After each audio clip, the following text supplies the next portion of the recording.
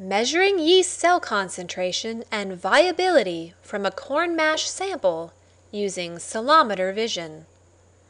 The imaging mode is bright field plus dual fluorescence. The front end of a pipette tip is cut off to better handle highly viscous corn mash samples. Corn mash is first mixed with a dilution buffer. Vortexing provides further mixing.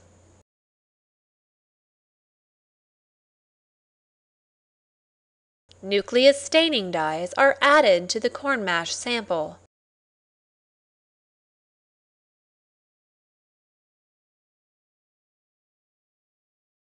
After incubation at room temperature for 1 to 2 minutes, 20 microliters of stained corn mash sample is loaded into a cellometer counting chamber, which is inserted into the Cellometer Vision instrument.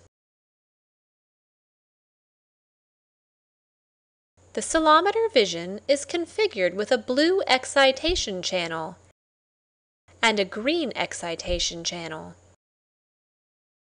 Live nucleated cells emit green fluorescence when excited by blue light. Dead cells produce red fluorescence when excited by green light. When the chamber is inside Cellometer Vision, a bright field image of the corn mash sample is shown. Click Count to automatically start cell counting.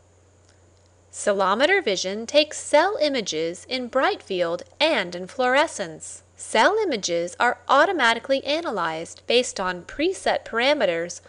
Live and dead cell concentrations and viability are automatically reported.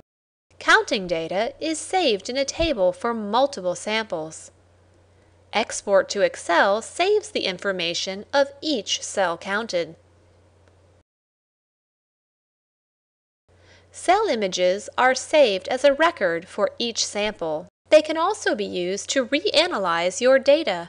Counted cells are outlined green for live cells and red for dead cells. The all-plastic counting chamber is easily disposable after use.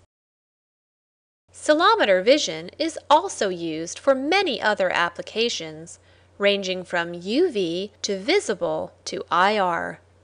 The optical module can be switched by the user within a few minutes. Explore our website for more information on cellometer applications, cell counting essentials, and product information. Contact Nexcelom today to discuss your cell counting needs.